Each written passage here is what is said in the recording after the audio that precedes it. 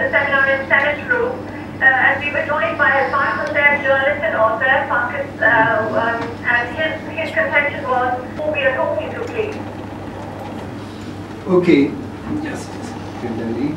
Christine is here, and why don't you introduce yourself? Well, I think that's fine. Just other than we'll be introducing you. We'll be introducing ourselves when we ask questions. Perfect. That's great. So, Christine, you can fill them in there from about the seminar. You were there present all the while, and she was bombarded with questions, which she answered as well. So let me start with Kailashi, and then we'll move on to Christine.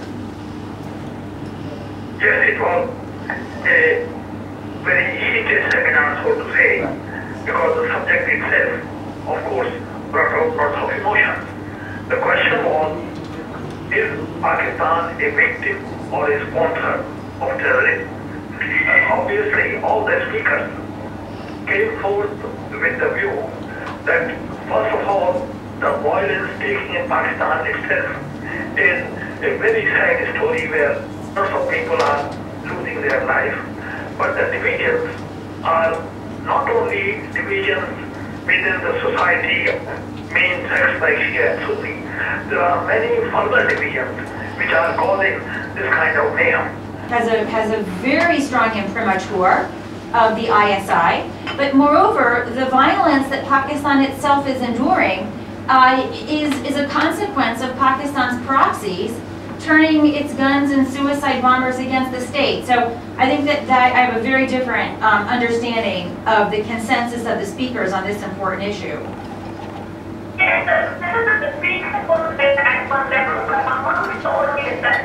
The military attaché at the Pakistan embassy. This is what they routinely do when this topic is presented. I myself, it's actually a good thing I wasn't there, because I think I would have reacted more strongly to that fellow. Wherever I have gone, in London, any places in Europe, here in Delhi, that promote their side of the story. So it's very difficult for me to conclude that some of the things that were said were not just planted fictions, because some of the things that the audience said were just so preposterous that I couldn't even take them seriously. And of course, yes, we got to know in the end, that was my understanding, in the end we got to know that this was an attack from the Pakistan embassy who wanted to have a 2 or 3 minute comment in the end.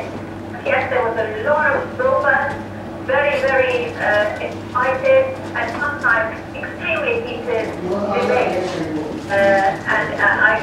Well, it wasn't debate. It was actually a lot of planted speechifying.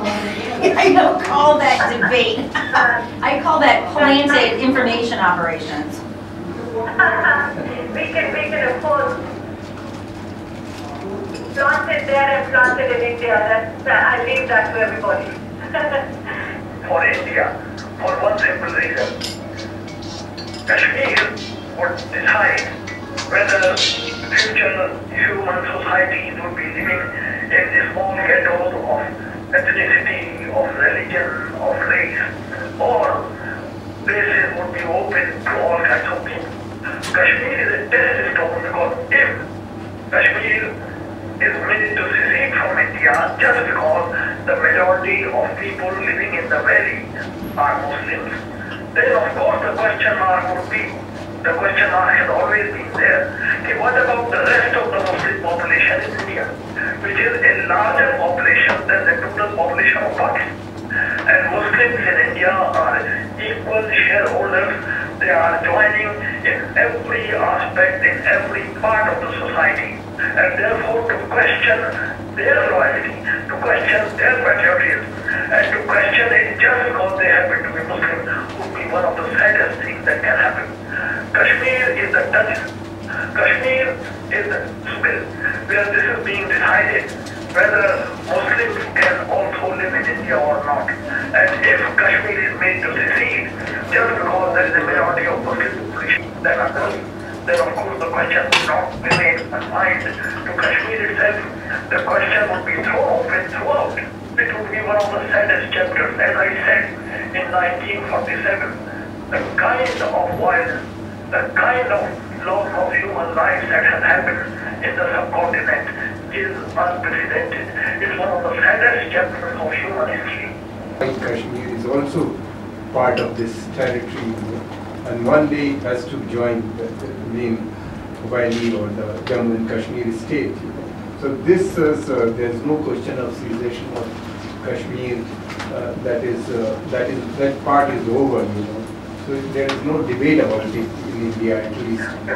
I totally agree with you. There cannot be any debate for the simple reason that constitutionally and legally, Kashmir became a part of India when it integrated in 1947, when Paramountcy was over. Itself told the United Nations that it was prepared to hold a plebiscite in case it was wanted, but the condition was that the whole of Kashmir. Your views about it? I would say in the brief, most lethal weapon, the most dangerous virus is introducing religion into politics. The moment religion is brought into politics, it causes mayhem, it touches people's normal sensibilities. And the whole question in Kashmir is under debate because religion is being injected into politics. And I would say this is one of the basic questions, whether religion would be deciding factor in future politics or whether politics on its own can decide its future course. And Kashmir would be the touchstone.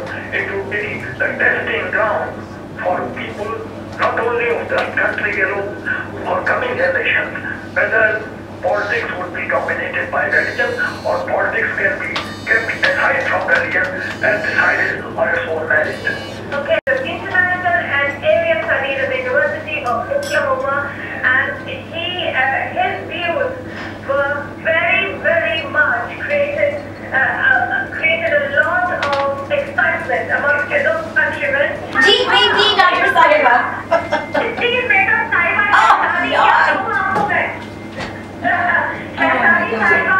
शहजादी साहिबा और यहाँ doctor Shah जो बैठे हैं उनके दोनों को ये सवाल है कि क्या आज की तारीख में जिस तरह से पाकिस्तान से टेररिज्म भारत की तरफ आ रहा है क्या वो सही है और उसको अगर इन दोनों देशों के रिश्तों को किस तरह से बेहतर किया जा सकता है, क्या इस टेररिज्म को रोका जा सकता है, ये सवाल शहजादी साहिबा आपसे और उसके बाद डॉक्टर शाह से. Let's be very clear. So there is this tendency to blame the Americans for everything, and I'm going to take on board some of that.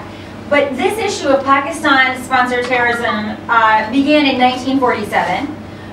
The U.S.-Pakistan alliance went from 54 to 65, and Pakistan was under sanctions from 65 until 72, and then again in sanctions from 1990 to 2001.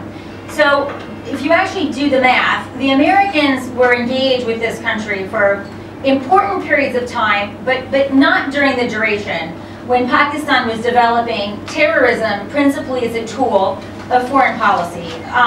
So I think we really need to understand this as an indigenous problem that has indigenous solutions, perhaps. You all know that they began this in 47 in India. I think very few people know that we, the Americans, did not start the Afghan jihad. That in fact, Zulfikar Ali Bhutto began this in 1974. This is an important intervention because so many Pakistanis at the conference yesterday want to say, well, this is all because of the United States. So I'm going to take ownership of our contribution, which was really pivotal between 82 and 90, but the rest is on Pakistan. I think that the Americans, however, because we have been so luxurious in supporting the army during very important periods of expansion of this Islamist militancy, we have a particular responsibility to try to undo this mess. And I've written elsewhere that what we really need to do is present to Pakistan a series of escalatory steps. The first being that we are going to declare you to be a state sponsor of terror. It's going to be very difficult for Pakistan to turn this terrorist aircraft carrier around. Estimates of how many trained terrorists in Pakistan abound anywhere from like 50,000 to several hundreds of thousands. So what we should ask of Pakistan as a first show of good faith is that you stop actively supporting these militants. I mean, Dr. Shah and I, we spoke at length about this yesterday. The space, for example, that Jamaat al-Dawa has, the Haqqani network, even Lashkar-e-Jhangvi /Lashkar-e-Taiba in Pakistan, the space for these groups has expanded, not contracted. Hafiz Saeed, his role as a political moderator has expanded, not contracted. So at a very first step, we want the state to stop actively supporting these groups.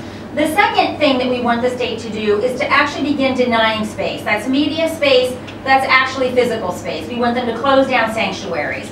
And then finally, we want them, and this is actually, you know, an interesting question, what Pakistan needs is a DDR program, which is basically a program to disarm and to reintegrate these fighters. Not all of them can be shot, not all of them can be jailed. Some of them have to be reintegrated in the same way that the UN had early successes in Afghanistan.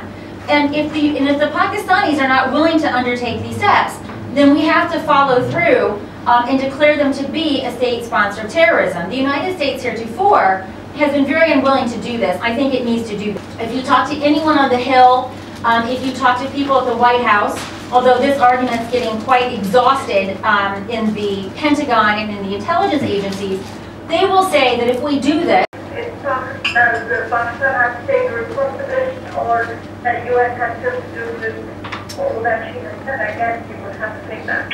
So first of all, I think it's very important to emphasize that, as I said before, as Christine has emphasized yesterday, encourage, patronize, continue to support and provide sanctuaries to other groups that carry out their proxy wars in India and Afghanistan.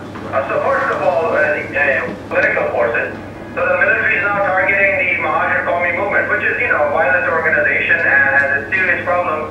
But is that really the existential threat to Pakistan? Not really. I mean, the army, the Rangers are deploying them in Karachi as if they really are, you know, destabilizing Pakistan. They have picked up politicians from the PPP under charges of terrorism, aiding and abetting terrorism, when all the terrorists that actually harm both Pakistan in the long run as well as its neighbors have the freedom and the space to operate openly with impunity. And so there's really no willingness on the part of the state or the Pakistani military, to be more precise, to do anything about it. And they have this belief that, as Christine said, because they have nuclear weapons, because they've gotten away with this previously, that they're too important to be, sanctioned or to be dealt with harshly, that they'll continue to do this and will not pay any price for it. And so that's their assumption, and so far they have been quite successful in terms of continuing to follow these policies without having to incur any consequences.